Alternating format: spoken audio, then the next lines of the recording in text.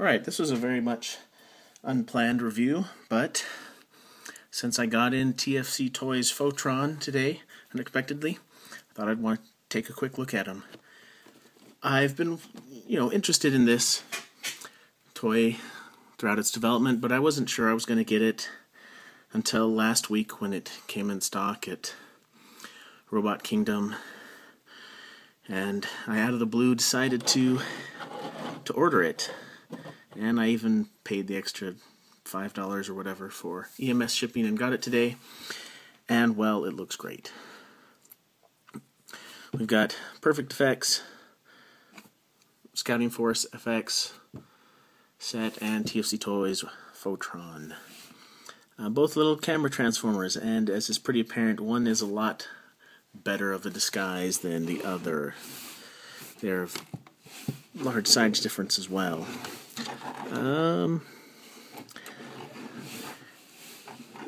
Might be a little bit hard to compare the two because I've had this one since it came out, a year ago or more, and I've had this one for a couple of hours. But let's start with Photron. He looks pretty convincing as a camera. Plenty of paint detail or tampografts, whatever they are, to make it look like a camera. Let's hope that I'm picking it up right.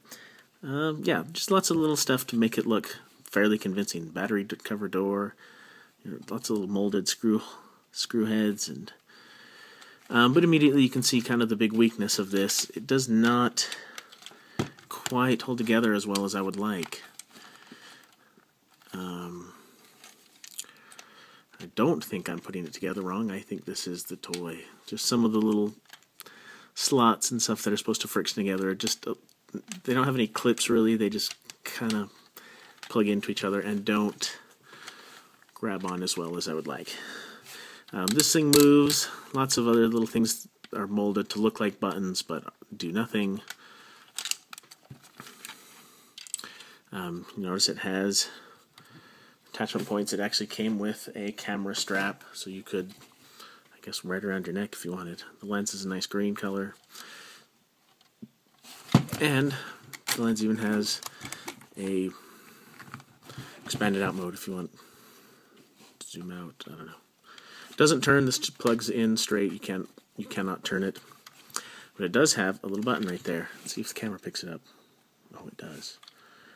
I don't know how I feel about this. I don't need light gimmicks in my toys very often. Maybe in their eyes more, but it's got it. I would have preferred they drop that and maybe discount the price $10, but whatever.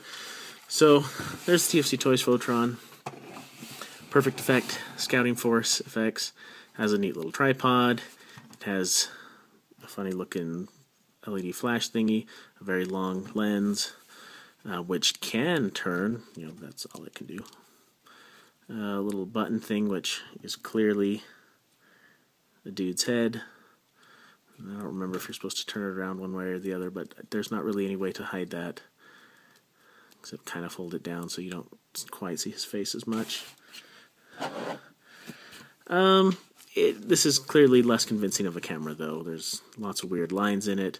It also has a problem where it does not quite hold together as snugly as I would like. And yeah, it's not really convincing as a camera.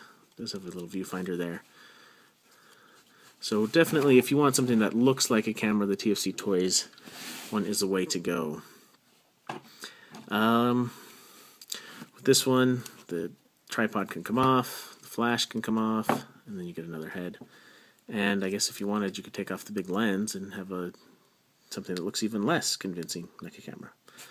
Alright, we'll put these in robot mode and be right back. Really quick, here is a scale shot I forgot to do before I started transforming the Scouting Force. But there's one of those guys in robot mode, a Star Wars figure, and TFC Toys camera. It's where's my old camera? I don't have it here, but this is actually quite close in size to the digital camera I have. It's very correct scale for a human. And here they are in robot modes. And the first thing that is probably immediately apparent is the size difference. So let's talk about scale. Here is a repaint of a mold that everybody should have at least one of. The Classic Seeker. Of course, this is the G2 Ramjet version in all its bombastic glory. And you can see that dude, whose name is Optic Zoom, is roughly about the same height. The other two are a little smaller, and of course the Perfect Effect ones are tiny. I have just recently seen the first episode of Transformers, the G1 series, and these guys are much closer in scale to a Classics figure than is the TFC Toys Photron dudes. Alright, enough of you, as tacky as you are. Who should we start with? Well, let's start with Photron, because it was the reason I'm doing this review. These are all the extra bits. We've got a piece of nameless camera kibble, another piece of camera kibble, and a gun. We'll get to that last. This can be used as a shield on this guy's arm. Notice these two are nearly identical. In fact, the only difference I can see is that that one has the little shield mount point, whatever mode adjust button that is. And it's the thing that spins. It doesn't quite click into place. It sort of friction grabs on and it's stable. I mean, it doesn't fall off unless I bump it. But so he can have a little shield. That's good, I guess.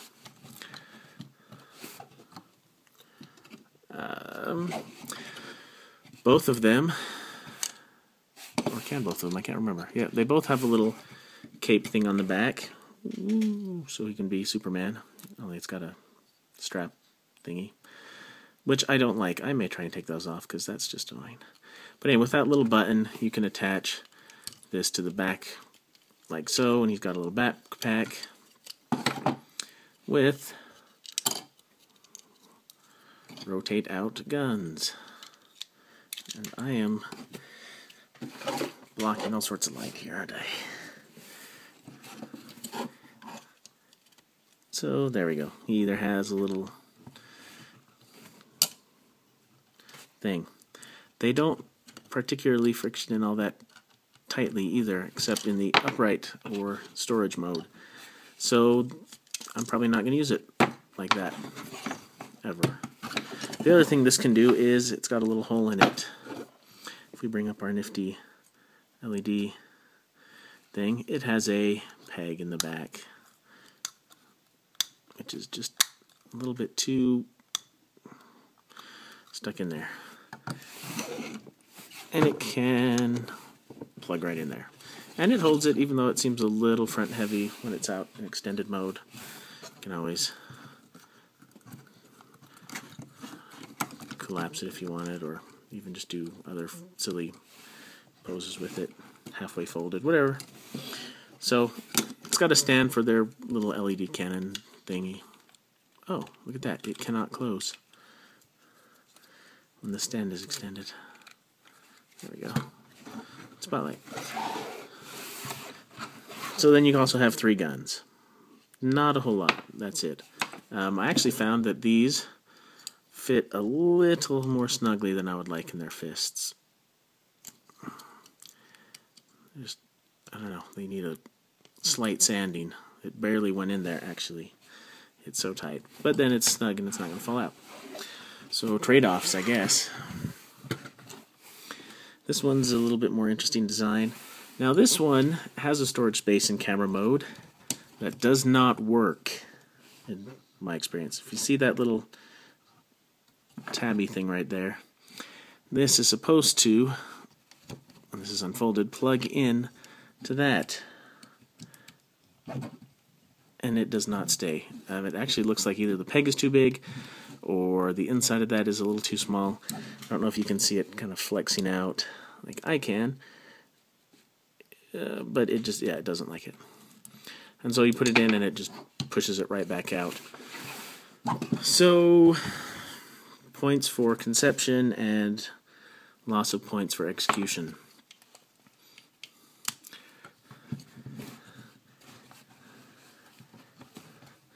This guy, these are pretty nice, decently posable guys. Some of the joints are really snug, the hip joints, which is nice. I have too many Transformers whose hip joints are too loose. Very good articulation. I love this guy's head sculpt, and I didn't realize I was not on frame at all.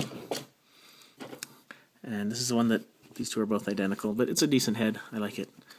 There is no waist joint. Oh, I lie. There is a waist joint. And I guess if you wanted to look up, you could break them in half. So, these two guys, pretty cool. I like them. Optic zoom. He looks cool, but he has some hella camera kibble that I don't know really what else to do with. You can kind of fold it down a little bit, so it's kind of, I don't know, so it doesn't make him too back heavy, but he is kind of back heavy. So yeah, I don't know what to do about these panels. The artwork on the card, which kind of has them rotated up, looking like bat wings or a nifty cape, but they do not move as far as I can see. They just are on that little hinge. So they're kind of in the way. This thing is kind of in the way too. I guess if you leave it out the way it was, then it doesn't grab on as much, but I like the way this guy looks. I like that his chest is different. I like that he's bigger. I really like his head as well. But the kibble kind of limits his posability a little bit. He has a bicep swivel here that, again, bumps into his back, whatever. Anyway, he has a waist swivel for transformation, and these wings really get in the way of that. I haven't yet figured out the right way to have them posed so that I can swivel that around easily for transformation. So, unfortunately, I think this guy's the weak one of the bunch. Which is too bad because he's the bigger one and the boss. And I do like that he's bigger. Alright, so that is Photron. I like it. It has a few weaknesses. I'm not upset that I paid for it, or that I'm glad I got it as soon as I did. They do look nice. It's just the two smaller guys are going to be a little bit more fun to play with than the big one. Let's look at Perfect Effect Scouting Force and all of their extra bits. 3 little robot dudes and a bunch of little extra things. I'll maybe move these out of the way so we can see a little better. So, I love that on this Perfect Effect one, every bit of kibble has a use in both robot and camera mode. Everything has a purpose and a function. The little viewfinder that covered his head separates and becomes little shoulder pieces. Let's put it on this guy. No, let's not put it on that guy, actually. And these clip onto his shoulder. And it does not inhibit his armor because it just, the way it clips on, there's 2 little circular nubs that fit inside of these slightly recessed triangle and square, so they don't inhibit his articulation. That's cool. These guys are cool little posable dudes. Love the ankle rockers. He's got, because it's part of the transformation, he has really a lot of knee bend to it. Yeah, really fun little guys, posability wise. The base that the 3 sat on to become a camera stores a knife, which will pop out. We'll try to pop out.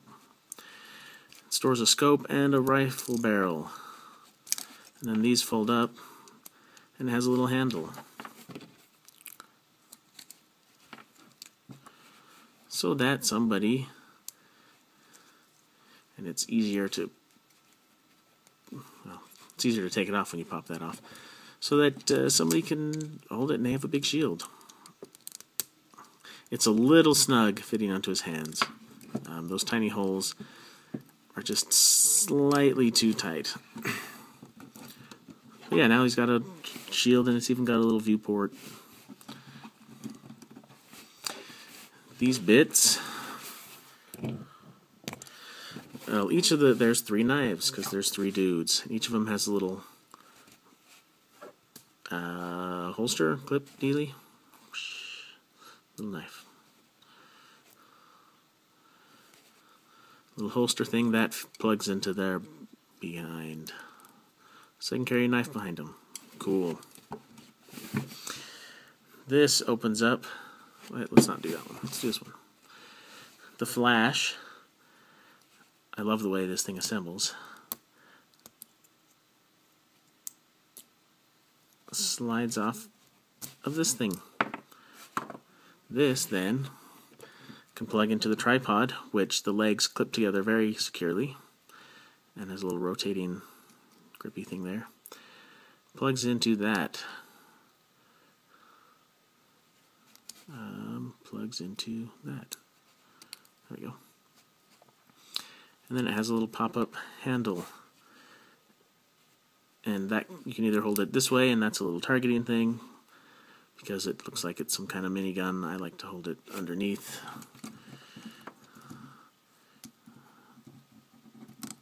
And you can just fold that back up to help hold it on. So there, he's got a minigun and a shield. Cool. And when I do it right, he balances fine because he's got big feet. These can also clip onto shoulders to be some sort of, I don't know, shoulder-mounted rocket pod missile spam dealy.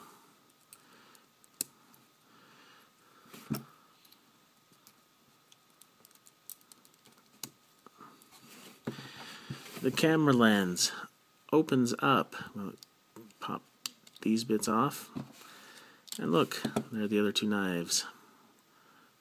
Pop those out.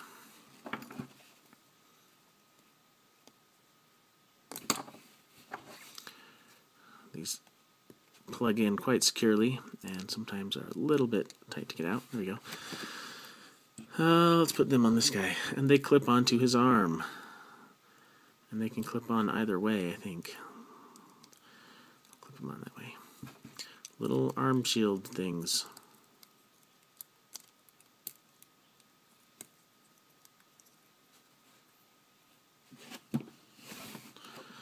So put these on.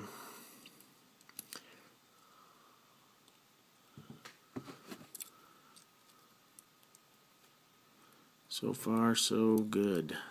Everything that we're pulling off, we're being able to use. Then this opens up, and you've got a neat little storage for the guns. Comes with 3 identical gun things. We'll give 2 of them to him to dual wield, because that's cool.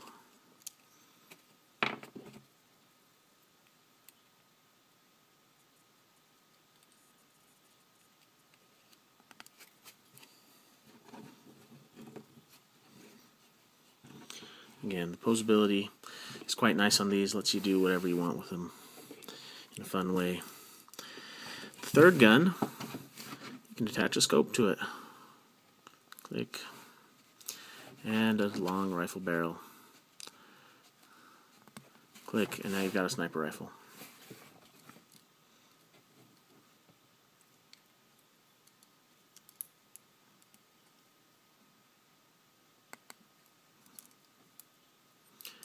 And it looks like even a second grip for it, but I don't know if I'm going to be able to turn it.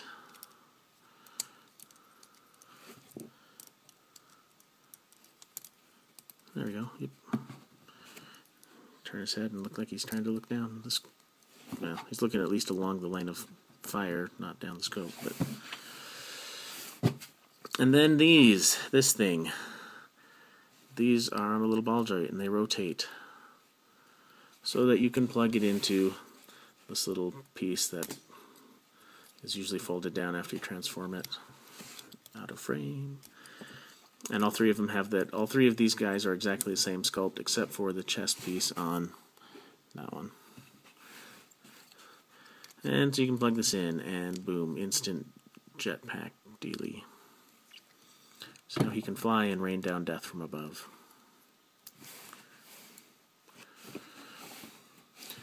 So everything that these guys come with can be used in their robot modes. Have a cool functionality, or can pack away and be stored in camera mode. And that is really what makes these guys a little bit cooler, in my opinion, than Photron. A whole lot more accessories that you can do everything with them. They are just a little bit better than Photron. They're also a little bit cheaper, although not a whole lot. And again, in scale with classics, if that matters to you. It really doesn't to me.